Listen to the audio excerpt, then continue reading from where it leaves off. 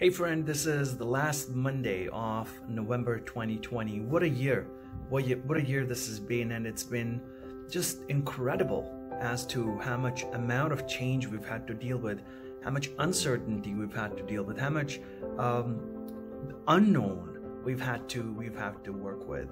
No matter who you are, there's nobody in the world today who has been not affected by what's going on.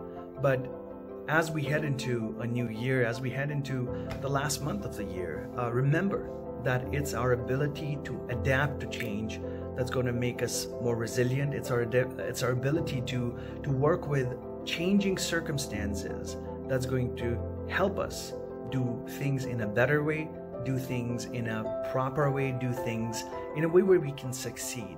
As you head into 2021, start thinking about, and don't wait for December 31st to come up with your resolutions.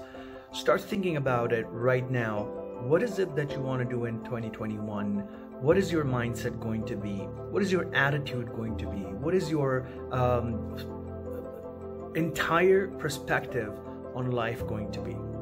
COVID is just one of the things that's impacted us, but what about your growth? What about your personal growth? What about you learning skills? What about you doing other things that you were supposed to do anyways, despite what has happened? Did you achieve all your goals? Did you do all the things that you need to do? So start thinking about that right now. December is a great month before we head into the holidays. It's a great month to think about life in 2021. And if you can get started on your